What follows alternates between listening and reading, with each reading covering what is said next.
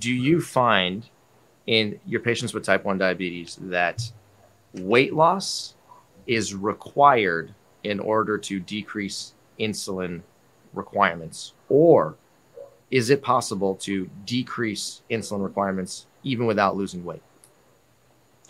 Both.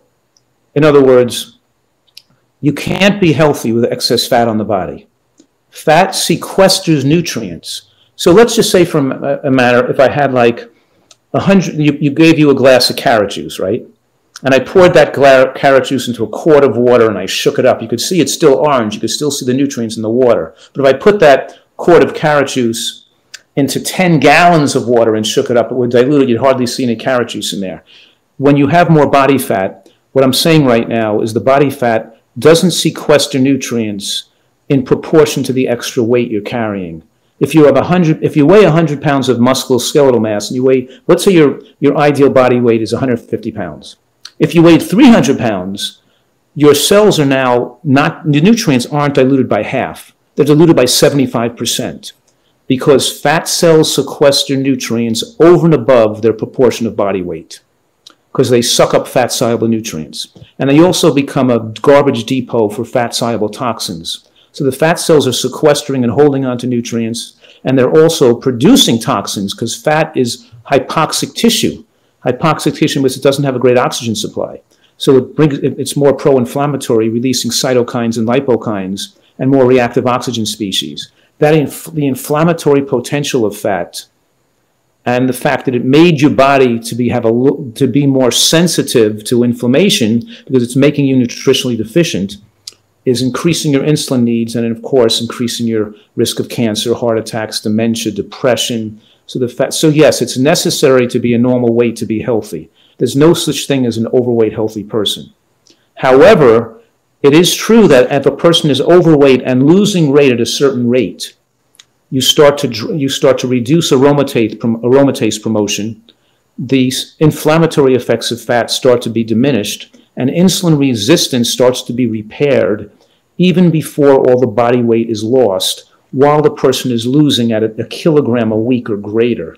What I'm saying right now is the person can still be 30 pounds overweight, and we could still starting to see improvement in their parameters of aging and their inflammatory markers and their diabetic markers and their metabolic markers because they're eating properly and losing weight at a certain rate. If they start eating poorly or they start to stabilize their weight in an overweight condition, we start to see negative readings on these inflammatory mediators. So with the person that's overweight is safer if they're in the process of losing, not gaining, or even being stable in an overweight condition. So yes, you can still be overweight and be relatively healthy. I have that term nutritarian. A person who eats a diet rich in nutrients, an idealized diet to maximize human longevity. And I'm saying you're a nutritarian if you're eating super healthy and at your ideal weight, or if you're eating super healthy and losing weight at least a kilogram a week on the way to your ideal weight. But you're not a nutritarian if you're eating healthy and you're at an excessive weight and not losing, because then you're just consuming excess calories. Very interesting. So effectively you're saying that even if you are overweight, as long as you're experiencing a downward slope and your weight is decreasing over the course of time, then you're at a significantly reduced risk for heart attacks, increased chronic disease risk, and premature death than if you were overweight and stable or overweight and increasing. Absolutely. Exactly. Okay, so go back to what you were saying earlier. You mentioned that an inflamed gut can then signal to the hypothalamus, which can then promote an excess appetite. It can mess with your appetite, and all of a sudden now you are craving more foods, and then as a result of that, your calorie intake goes up. So let's talk about the sort of gut-brain signaling. Who's talking to who, and what can someone do if they find themselves in a situation where they truly do have a massive appetite and they know that they're overeating food and they want to make a change? What can they do? They should be locked up. Locked up?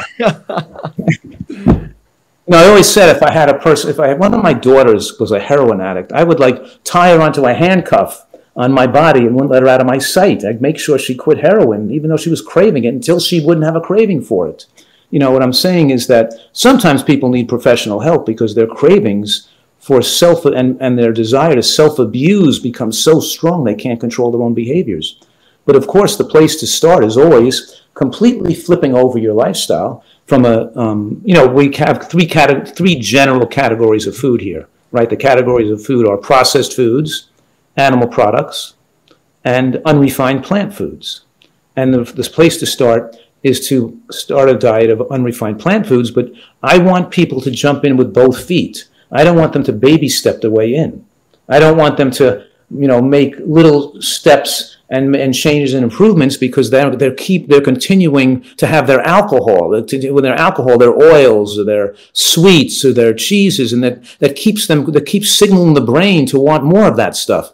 They never stop craving, and they're always in a state of stress and the brain fighting the brain's desire for those things unless they can abstain from those things long enough to have the cravings die down. So when I say lock them up, I'm saying that 100% abstinence away from the things that trigger your addictions gives you the most, you could say, the biggest chance of having you no longer crave those foods to resolve your addictive drives.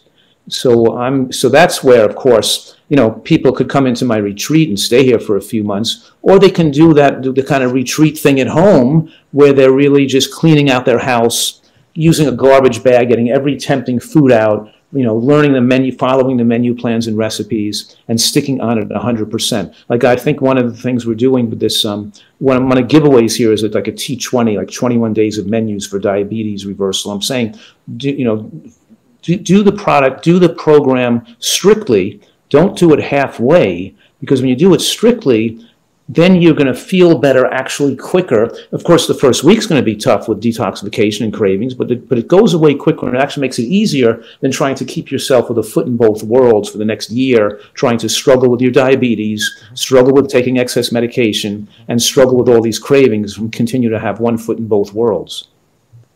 Yeah, absolutely. You've seen that at your retreat in San Diego, where people come and they are completely underneath your control. Right? They do what you say, and as a result of that, you're in full control of their exercise, the foods that they eat, and of their overall lifestyle. And as a result of that, they have no choice but to lose weight, feel better, decrease their insulin use, get off oral medications, and reduce their chronic disease risk. We see the exact same thing. People come to our retreats that we had been hosting in Costa Rica, had some in the United States before that, and we see the same thing. Literally within 4 days, the amount of improvement in blood glucose and insulin use is more than any textbook would have ever predicted. And all of that can be created by making simple changes, but actually, doing it in a very systematic manner that, sometimes just requires complete cutoff from the outside world. Because, a lot of the temptation that I think a lot of people experience just comes from the fact that, like, if you have packaged and processed foods inside of your kitchen, they're literally talking to you all day long. Eat me, eat me. You want to have me right now. Come on, open the cupboard. You want to have me. And so it can be really challenging for people to have to fight against that all day long, every day. Right, and they have to set up their support system at home. It's sometimes more difficult for people because when they're coming off cigarette smoking, you get all the support from your community. When you're an alcoholic trying to avoid alcohol, people are patting you on the back. But when you're coming off, the way other foods that are your friends, your neighbors, your family is eating, people are trying to sabotage you. So you have to really collect your team of people who are going to support you, encourage you, make this easier for you. And you have to enlist the people that you're close to try to help enforce this, that you're going to stay on plan.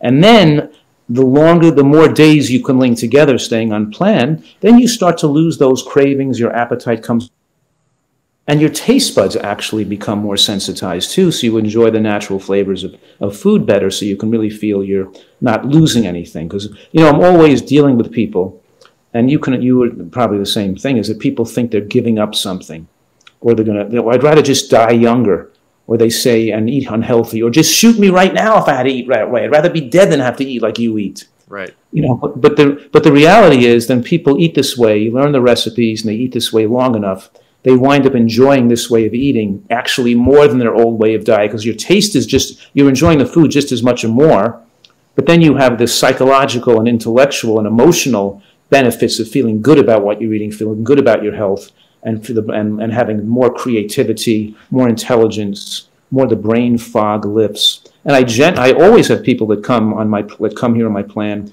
whether their parents forced this overweight young person, this overweight 20-year-old to come in, and they didn't think they could do this or want to do this, or a person comes in here with doubt, thinking they're not going to like eating this way.